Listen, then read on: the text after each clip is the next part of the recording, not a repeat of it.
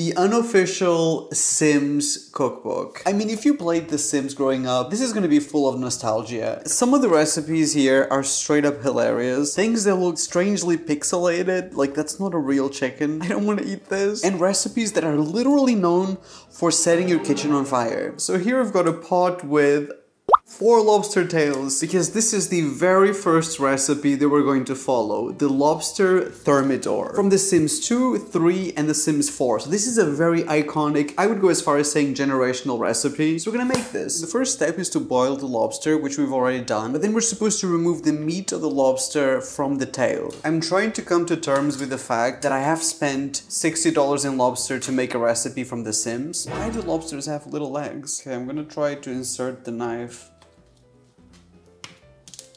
Is this the cleanest of the jobs? No, but I mean, it is working. We're getting the meat out.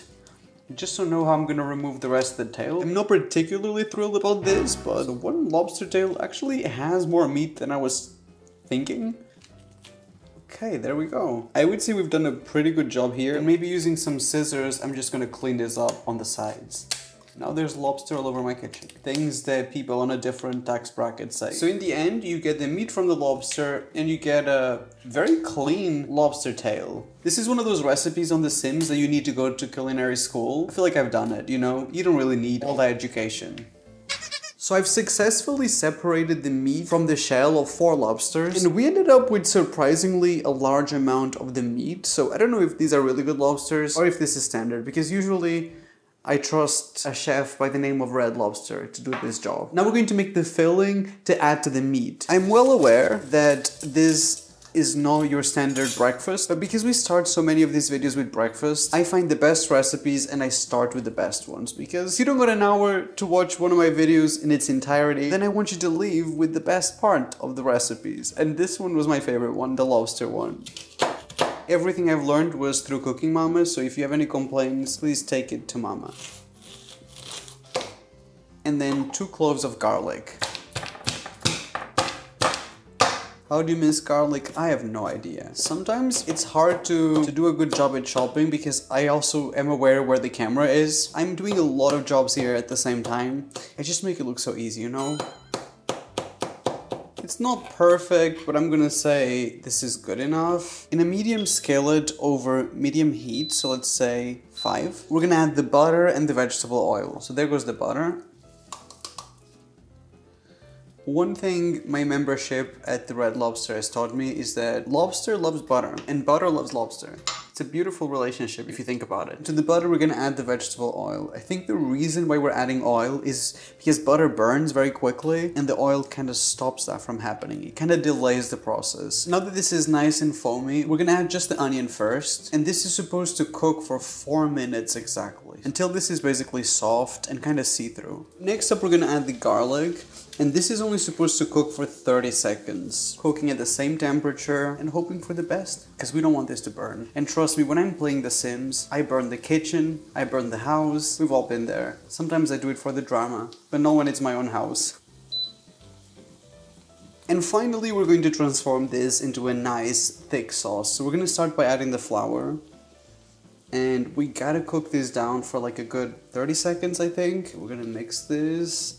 This looks really good and foamy, so we're gonna move on to the next step. Okay, I'm waiting for the right moment to add the wine. I wanna get as much flavor here. I wanna deglaze this, kind of. This is kind of ready. It's going a little bit toasty, so I'm gonna add the white wine.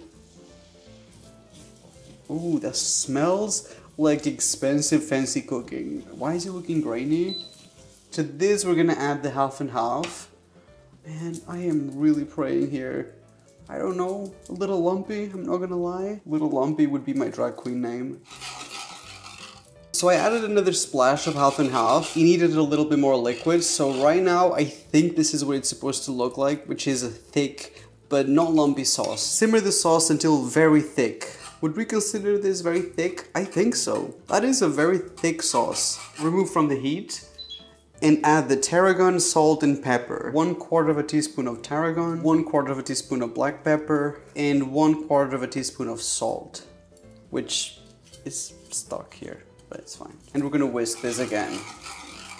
Now we're talking. Now this is looking correct. To this we're gonna add the Parmesan cheese and we're gonna leave around 2 tablespoons in here. So not the full amount of Parmesan cheese. And most importantly, the lobster meat. So this better not fail me. And that is it, I think. The texture of this, it becomes like a paste. This is the world's most expensive tuna melt, because that's what the texture is giving. It's meaty, creamy at the same time, so I'm gonna say we're done here. So I switched my oven to the broiler setting, which is kind of like the toasty setting. That's what everyone calls it. Who says broiler? Boiler? Broiler? So I've got my lobster tail here, and there are lobster juices all over my house. Get over it. And I'm gonna get some of my filling that somehow ended up lumpy again. I don't know. These ingredients cost real money. Unfortunately, I can't mother load this one. So we're going to fill up our lobster tails. Why do I got so much mixture? Fine, I'll eat it with a spoon. This is kind of like the perfect vessel for this cream because it does stain here. This is so cute. I love filling things. You know those ice creams that it's like a coconut and you eat the coconut ice cream from the actual coconut shell? It's messed up to eat the product in its own shell, but it's so satisfying. Not the cannibal tendencies. I'm gonna fill up all the other shells and then we're gonna do the toasty topping. I really tried here, but this is as much as I could fill up the lobsters. Like, it literally will not take 1 more ounce, 1 more milligram of the stuffing. Like, this is it. So you end up with enough for another lobster that you just don't have a shell for. Next up, we're gonna make the crunchy topping for the lobster. So these are some breadcrumbs. To this, we're gonna add the 2 tablespoons left of Parmesan cheese and 1 teaspoon of olive oil. And I guess we're supposed to just combine this. Kind of like sand texture, wet sand. And finally, we're gonna add this on top of the lobster. Wait, why does that actually look like something that you'd make in The Sims? Except in The Sims, I would press the speed button and this would be done in 10 seconds. How I wish I could do that in real life. No, because the reason why I'm actually impressed is because this is an advanced level dish in The Sims. This is not one of the easy ones you can make from scratch, like the mac and cheese, and we kind of slay that. So this is also my breakfast, which is, I think, beautiful. Once again, this makes a little bit too much mixture. It makes enough for 5. There's a few issues with this recipe. It's not like no waste kind of recipe, which for me is something that is really important, especially when you're using lobster, you know. This is gonna go in the broiler setting for literally 3 minutes, and I'm gonna show you what it looks like. Let's have one last look at the lobster thermidor from The Sims. They're the same. They're exactly the same. And I kind of wanted to show you, but is this really, really hot? It's a lobster boat.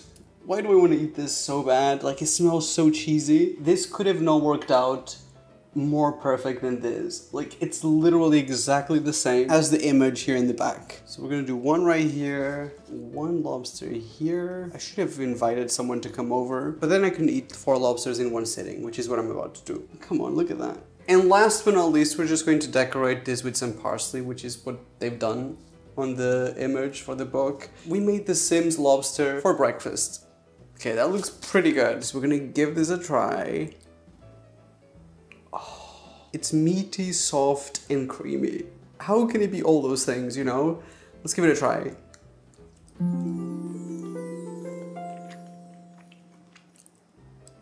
It's pretty good lobster. Did I cook this to perfection? I love the creaminess of it to the point where the breadcrumbs, not necessary. The crunch is not doing much here. Kinda is making me feel like I'm eating the shell. I would remove the crunch toppings. The recipe is not the best recipe. Not everything adds up perfectly in the end and there's a tiny bit left over.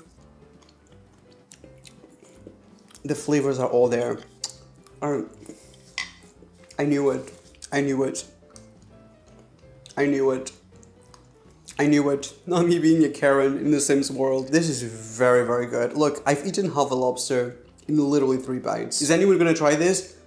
Hell no. Unless you're the biggest The Sims fan. But if you are, then do try this. We're gonna do a lot of meals throughout this video, so you can't eat too much at breakfast. This is what I consider to be the most iconic The Sims recipe. This is Baked Alaska. And to be honest with you, I'm still not sure what this is, so we're gonna find out what Baked Alaska is all about. This is baked ice cream, which is why every time you try to make this on The Sims, you often burn your house down, especially in The Sims 2, so With a round biscuit cutter, cut each slice of pound cake into a circle. So we're gonna use one of these cookie cutters to get maybe 3 baked Alaskas out of this. And this is supposed to be 1 inch, which I had to achieve by stacking very thin layers of cake. So this is my first one. I'm not gonna lie, very satisfying.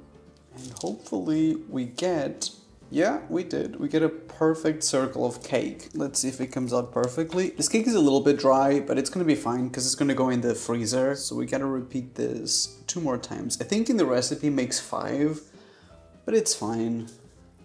And this is going to be my last one because I'm only doing 3. They all came out pretty good. Why do they look like the driest scones in the world? So we've got the cakes and we've got some vanilla ice cream. Scoop the ice cream onto each cake round and transfer to the freezer for 2 hours. So we're going to grab some of the ice cream and we're just gonna place it on top. And this is kind of soft. It needs to go in the freezer to kind of solidify. I'm gonna do this amount of ice cream. And I'm gonna hope that this doesn't melt.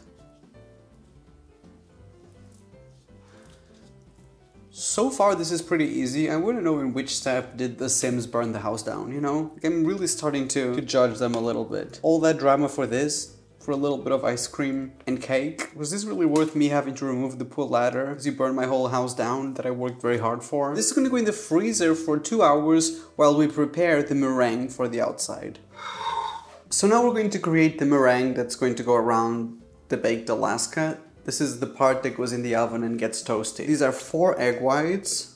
This is supposed to be cream of tartar, but I'm actually using vinegar because I don't have cream of tartar. It's gonna be fine. 1/4 teaspoon of vinegar. And hopefully this is going to become meringue.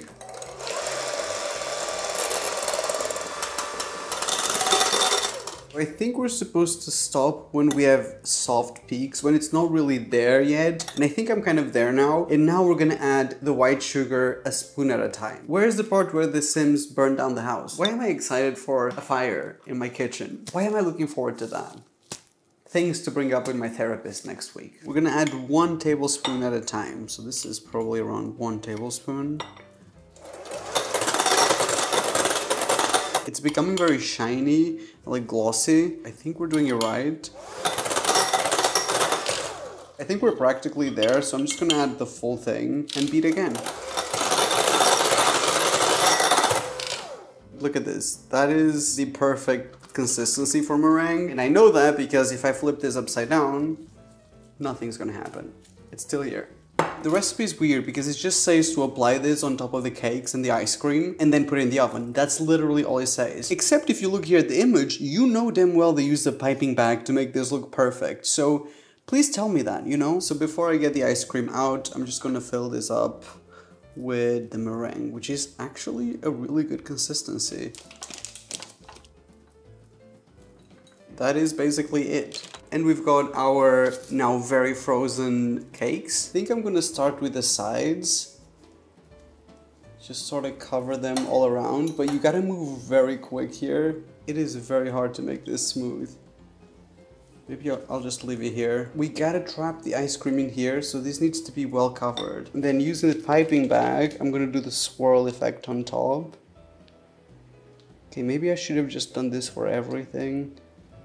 Okay, this makes things a lot easier. For this one, I'm only gonna use the piping bag, so I'm gonna go all around the sides. I'm just gonna use the spatula to smooth it out. For this one, let's start with the top. I'm trying different techniques on all of them, and we're just gonna press it on the sides. Maybe this one will be the best one. I finally understand my Sims. This is very, very difficult. Like, what the hell? If I leave this any longer, the ice cream will melt. So this is going to go in the oven in the broil setting for 2 to 3 minutes. That's all it takes. So 2 to 3 minutes, and I'm going to show you the result. Fingers crossed. It's only been like a minute, but it feels like something is burning. Oh my god, it's burning. Oh my god. No.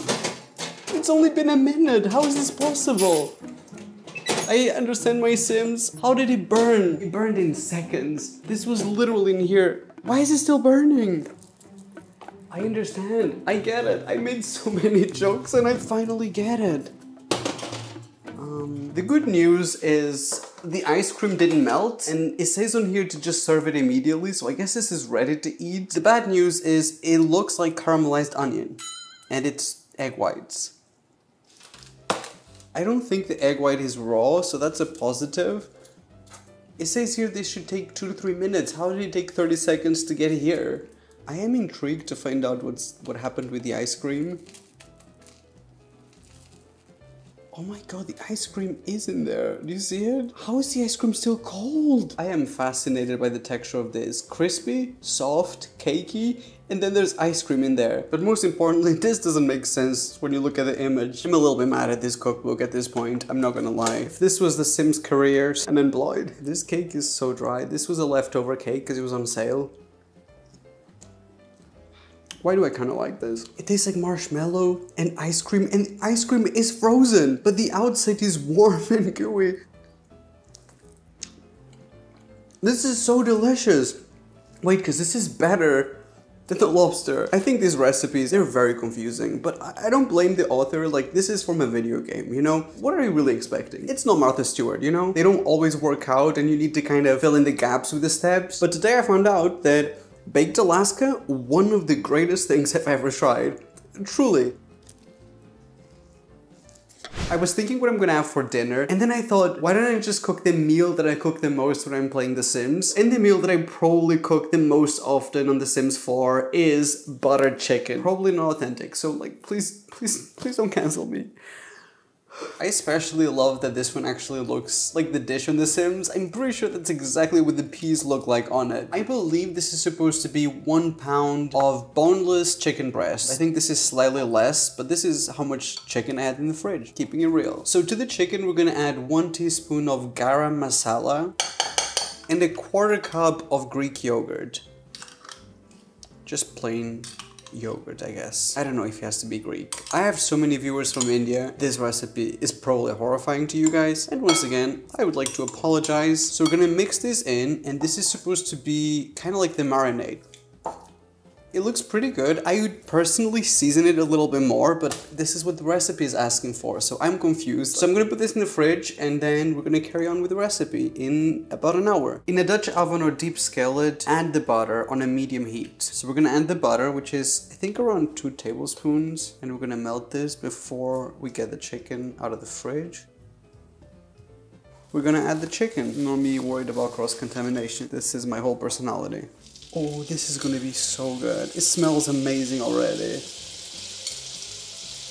Immediately the best smell that's ever been inside this kitchen. So we're supposed to let this cook 3 minutes on each side. Once this is done, we're gonna turn them around, I guess. So the next step is to chop and dice a medium onion. At this point of the video, all my best knives have been used. It is what it is at this point.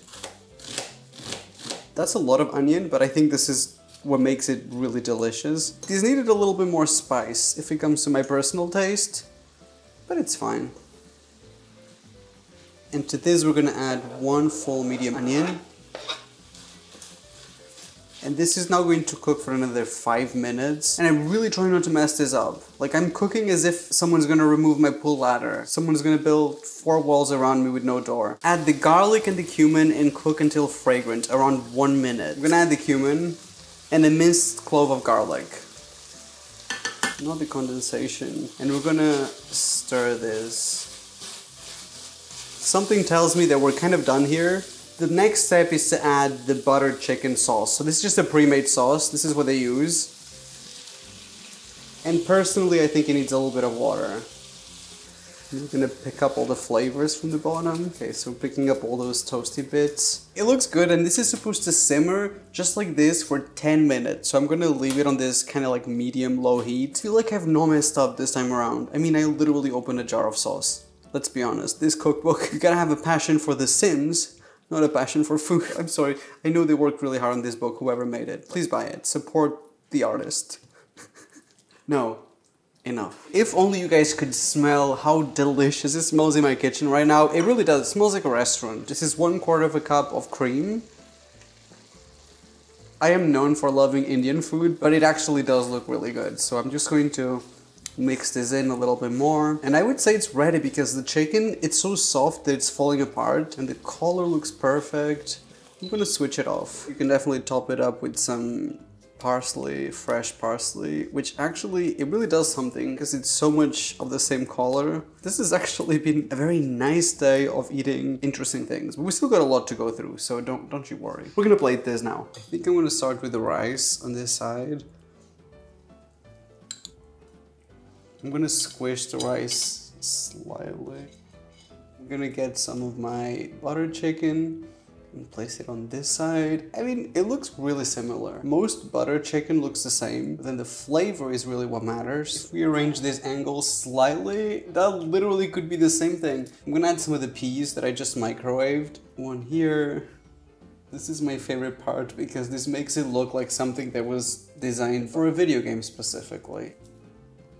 Butter chicken from The Sims 4, recreated in real life. I cannot get over how animated this looks. It doesn't even look appetizing anymore. Let's try it. Babe, wake up. Your pixelated butter chicken is ready.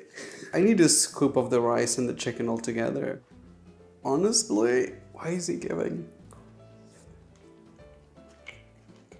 It works. Could he have a little bit more spices? Yes. Could he have a little bit more butter in the butter chicken? Also yes. Could he have a little bit more salt? Okay, you know what? I'm gonna stop. When you buy this cookbook, you have to realize what you're doing. This is a cookbook inspired by The Sims. It's supposed to be fun and silly and camp. And it is all of those things. So don't expect to make butter chicken from scratch. It's just not what they're doing. However, is this better than any butter chicken that I could have made? Probably not. Could have come up with something better myself. It's still delicious. My most eaten dinner in The Sims 4, now eaten in real life. Life can really be unpredictable. I'm so glad I didn't have to make rice from scratch. I hate cooking rice. I never get the measurements right. It's decent. And for today, that's enough. Growing up playing The Sims, what was the one dish that always stayed in my brain that I would recognize it anywhere? There's only one clear answer. The Hamburger Cake. If you've been interested in the food part of Sims, you know what this is. In this recipe, they make the cake from cake boxes. It might as well say Betty Crocker on here. I skipped that step because might as well buy it frozen from a bakery. So I did that. So we've got the cake layers. So this should make this easier, hopefully. We're skipping all the parts which involve actually baking. I'm just basically recreating this by looking at the image, which is still very difficult. I've got my cake stand to make this a little bit easier. I made a chocolate frosting and I made a vanilla frosting with some food coloring. We got the Rice Krispies for the top, and I also rolled some fondant for the decorations. I bought these cakes from a bakery and they came frozen. They're stuck together even though they're defrosted. I kind of have to work with it with 3 layers at a time. So I guess we're gonna apply a layer of frosting in the center, but not too much because I don't have that much frosting. This is just enough that the whole thing sort of sticks. This is gonna be very amateur. Maybe mine is gonna be like a naked burger cake, you know? Is it perfect? No. Is it good enough? No. Are we gonna go with it? Yes. I will clean it up eventually. I gotta be really careful because I know I don't have enough frosting for the top. Next up, we've got the hamburger layer. So I'm gonna add a little bit of this one as well and just cover the spots where there wasn't enough. This was looking like brown and now on camera it's looking gray. And I'm very colorblind, so is this green? Did I accidentally make green? Next up is the burger part. So I'm gonna do a layer on top. You know what? This is fine. Okay, now I really gotta be careful here because I can't go too low because I can't clean it up when it meets the other one. It's giving moldy burger. Like, why is it like grayish?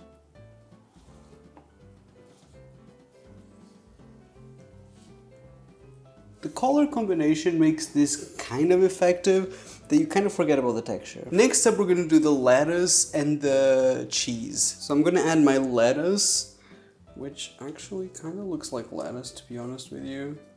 Oh, the back was a little messy, but it'll be fine. Then I'm gonna add my cheese, which I'm gonna say this is the front, so I'm gonna make it kind of stick out on this side a little bit. I wish I could stretch it to this side because it's my friend's birthday in 3 days. I was like, maybe this will be a great birthday cake, and I've been humbled very, very quickly. I wouldn't give this as a birthday cake to my worst enemy. So I'm trying to make this a little bit more round. We're gonna place this on top. and I gotta use all my frosting here to make this look more like a burger. I just hope I have enough. This is all the frosting that I have. Okay, I'm gonna put it all here.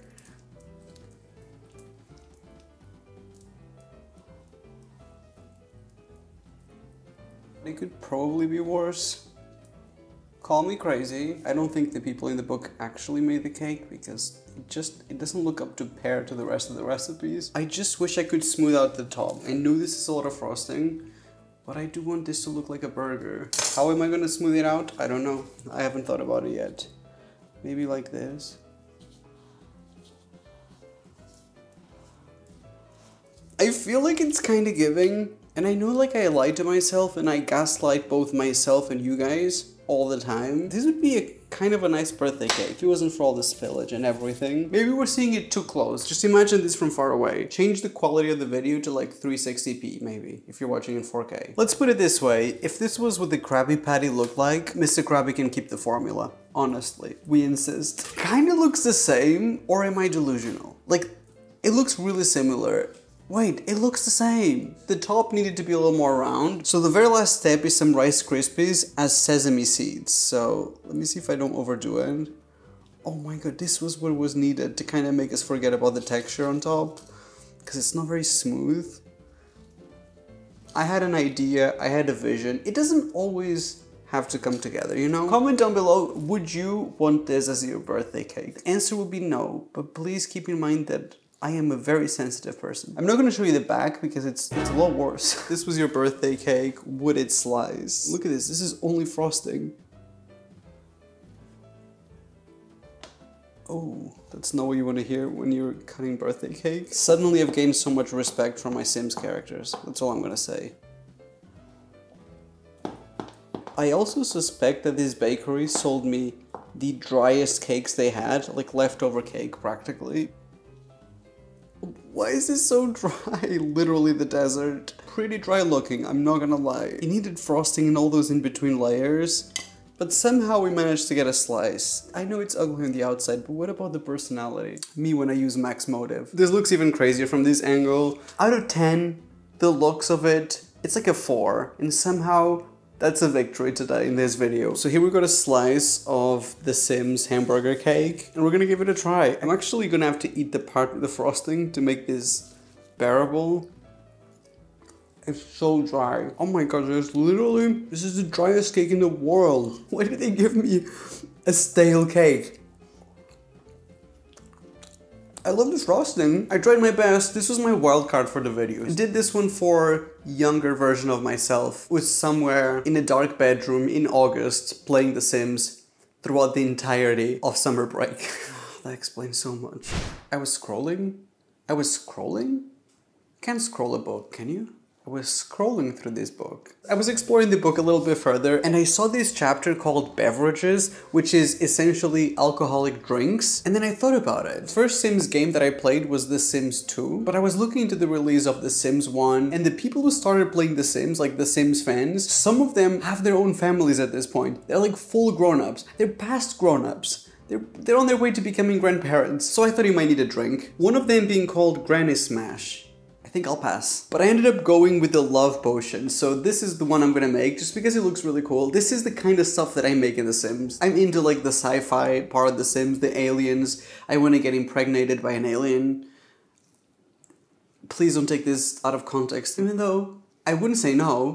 I don't drink alcohol, but I know a lot of you guys do, so I'm gonna make you one of these and I'm gonna tell if it tastes good. This is pretty simple. Here's everything you need for the love potion number 4. Are you headed to the romance festival? First step is to chill the champagne glasses. So this is supposed to be 1 tablespoon of strawberry sorbet, except it's gonna be really hard to do this. It's supposed to look cute, so I'm going maybe a little bit crazy. It's supposed to be just 1 tablespoon. I love ice cream. We gotta make this go down somehow. So this is supposed to be pink champagne, which is actually really difficult to find.